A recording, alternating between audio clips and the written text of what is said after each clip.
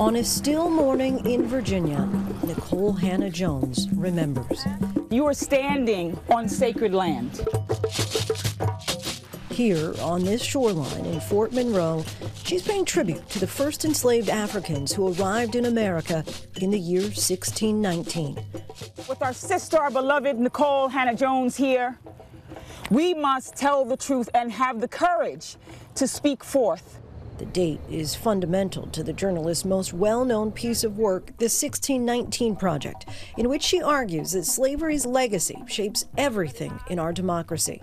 You can look at the insurrection on January 6th. You can look at all of the efforts in states to restrict voting. You can look at why are we the most carceral nation in the world. I don't feel like my job takes courage. And it's the debate over that year that's made Hannah-Jones one of the most lauded and vilified public figures in America today.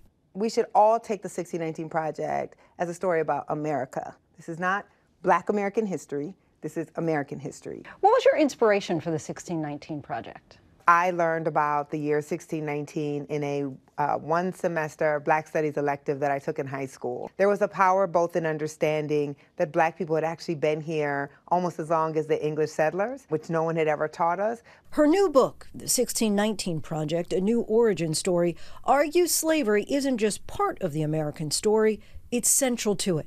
Would you say that you're reframing the history or rewriting the history? We're not rewriting it because, one, everything in the 1619 Project is based off of decades of historical scholarship, but we're certainly reframing it. The daughter of a Black father and a white mother from Waterloo, Iowa, she says she felt the disparities firsthand between her Black and white relatives. My Black grandmother was born in 1924 in Greenwood, Mississippi, where Black people couldn't vote, where Black people couldn't attend whatever schools they wanted to, where Black people couldn't go to the library. And my white grandfather was born in 1924. And as a white man, he could do all of those things. The 1619 Project is her brainchild, first published in a special edition of the New York Times Magazine in 2019. It was a sensation. Supporters celebrated its message of inclusivity and diversity. The magazine now selling on eBay for $500. And Hannah-Jones even won the highly esteemed Pulitzer Prize. But as her star rocketed, controversy followed closely behind. Her social media became a magnet for outrage and ire. Hannah-Jones fired back. And when people try to discredit my work, I felt like I had to be out there doing battle. I regret that, absolutely.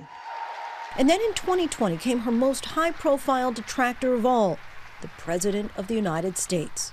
The left has warped, distorted, and defiled the American story.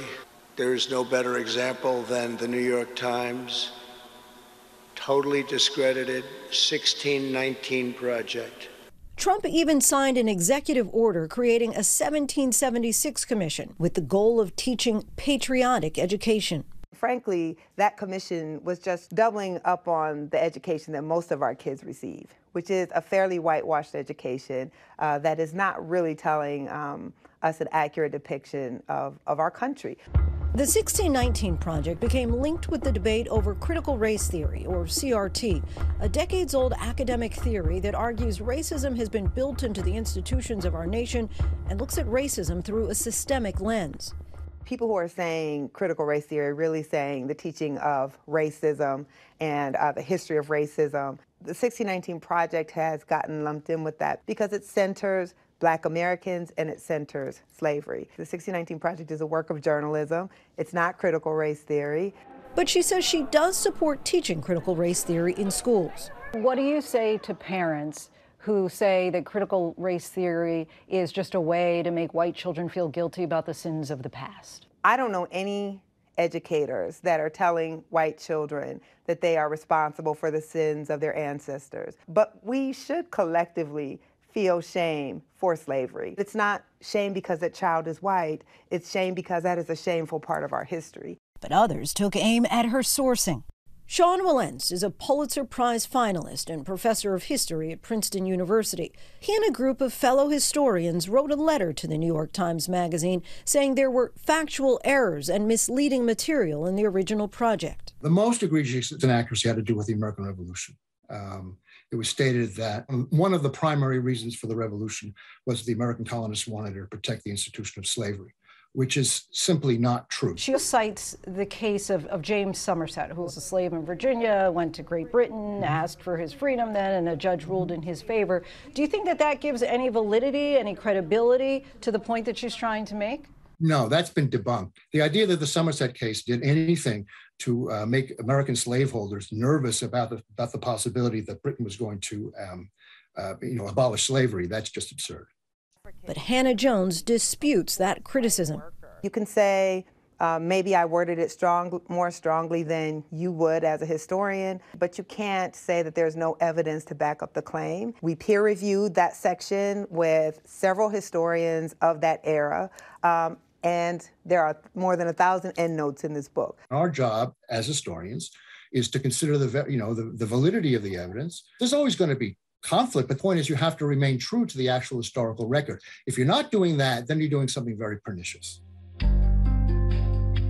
But educators like Chicago high school teacher Rebecca Colvin say the 1619 Project is only enriching students' educations. You guys all read for homework The Idea of America, which is by Nikole Hannah-Jones, who is the editor of the 1619 Project. I want my students to think critically about the information they consume and to never accept anything as fact. And the 1619 Project, to me, was filling a gap that exists in the curriculum. For the past 2 years, she's used excerpts in her history and English classes.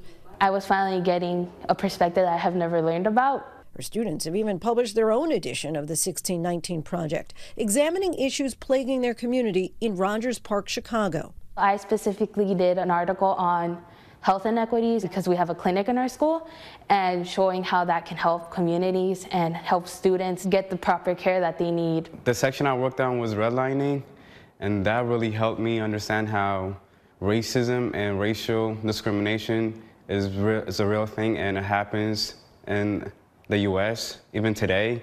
But Ms. Colvin does admit there were challenges in the beginning. It's personal for a lot of students. There were times when people had to walked out the room, getting in arguments with each other. But it's the conversations that we had afterwards to repair harm, to process what had happened, that I think was a huge learning point for a lot of us. The students have even taken what they've learned to enact change. They have organized to remove police from our school. They have started the Black Lives Matter Week of Action. They have seen through the 1619 Project, I too can use my voice to not just identify injustices, but take action and rally others around that action as well. Last year, millions took action, protests erupting around the world following the death of George Floyd, demanding justice and equality.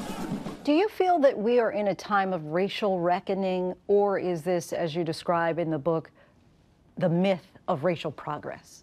Definitely, this is the myth of racial progress. We were at the cusp of reckoning, but it was very fleeting. What we are most comfortable with as Americans is saying, yes, it was bad back then, but it's not like that anymore. And yes, we have inequality now, but one day in the future it's going to get better, and then that alleviates us of the need to act. She says one way to help: financial reparations, cash payments from the federal government to descendants of the enslaved. My argument is, let's face up to the truth, collectively saying, we did a great wrong. What do we do to make it right? You have an 11-year-old daughter. Yes. Do you feel that in her lifetime she will see justice? Is it possible that we can get a reparations bill passed in her lifetime? It's possible.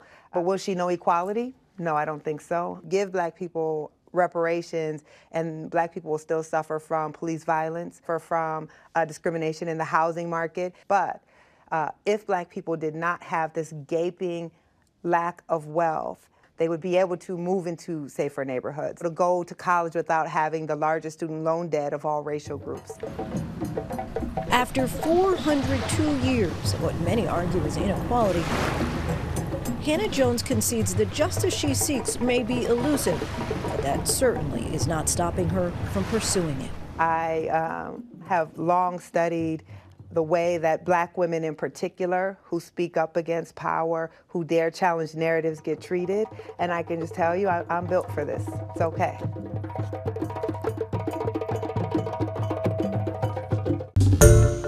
Hi, everyone. George Stephanopoulos here. Thanks for checking out the ABC News YouTube channel. If you'd like to get more videos, show highlights, and watch live event coverage, click on the right over here to subscribe to our channel. And don't forget to download the ABC News app for breaking news alerts. Thanks for watching.